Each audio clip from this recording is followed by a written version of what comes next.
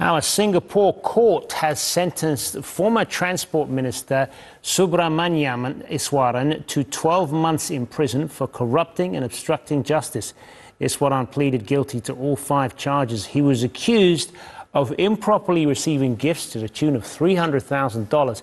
This is the first jailing of an ex-cabinet member over corruption in the city-state known for its clean governance.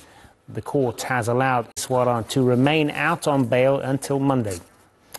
For more on this, Adam Hancock joins us now from Singapore. So, Adam, as we were saying, this is extremely rare for a former Singaporean government minister to be jailed. What's the background to this case?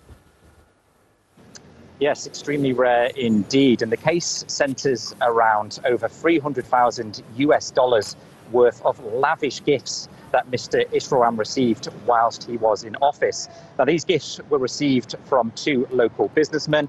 They included flights, hotel stays, tickets to Premier League matches in the UK, also tickets to West End shows in London, and even tickets to the Singapore Grand Prix. Now, Mr. Iswaran was originally facing some 35 charges, including corruption, and he had vowed to defend himself during his trial. But there was a big twist last week here at the Supreme Court on what was meant to be the first day of his trial, when he pleaded guilty to lesser charges of obtaining gifts whilst in office and obstructing justice. Now, today he was back at court for his sentencing, and the sentence that was handed down to him of 12 months came as somewhat of a surprise, largely because the prosecution were actually only asking for around 6 to 7 months. But the judge decided to overrule that. He said it was a serious case and it could undermine people's trust in government, and therefore he handed down a 12-month jail sentence. Now, Mr. Iswaran is back out on bail, but he's due to return to court on Monday, and pending any appeal, he'll be heading to prison. And Adam, what's the reaction to this in Singapore?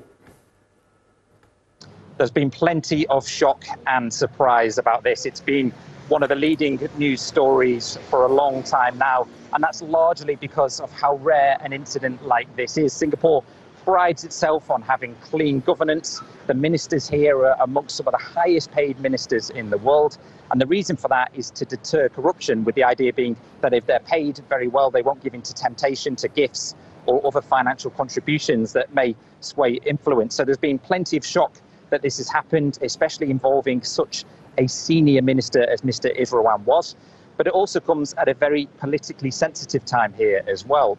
A general election has to be called by next November, and it's the first general election for the new Prime Minister, Lawrence Wong. It's going to be a big test for him, taking over long-time leader Lee Hsien Loong. So the government won't want to see headlines about cases like this in the media. They'll probably be very glad that this case hasn't dragged on, and now attention can turn to the election rather than having this case hanging over them.